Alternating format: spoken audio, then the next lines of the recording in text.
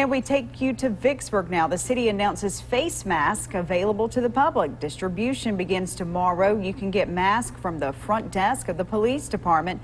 The mask will be KN95 types and can be picked up from 8 a.m. until 5 p.m. Monday through Friday.